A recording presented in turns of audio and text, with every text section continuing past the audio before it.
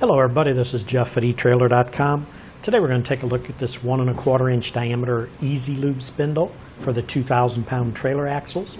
Now this is a straight spindle that will replace a worn or damaged BTR Easy Lube spindle on your trailer, and it can also be used to build a custom axle. Now this one is an Easy Lube design spindle, and what that means, it has this integrated grease circ fitting on the end that allows you to attach a grease gun to grease your bearings without having to remove the whole hub assembly.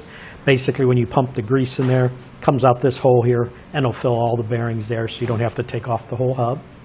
This is a weld-on installation. It is a sturdy steel construction. You can see it does come with the castle nut, the Tang washer, and the D washer to install your hub to the spindle. A few specs on this. Again, the application is for 2,000 pound trailer axles. The stub diameter right back here is going to be 1 1/4 inches.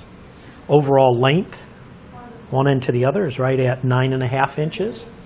The capacity on the spindle is 1,000 pounds, so when it's used with one spindle on the other side of the axle, it'll meet your 2,000 pound axle rating.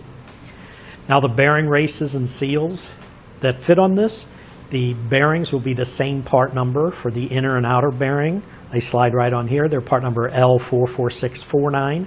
They have a 1.063 inner diameter.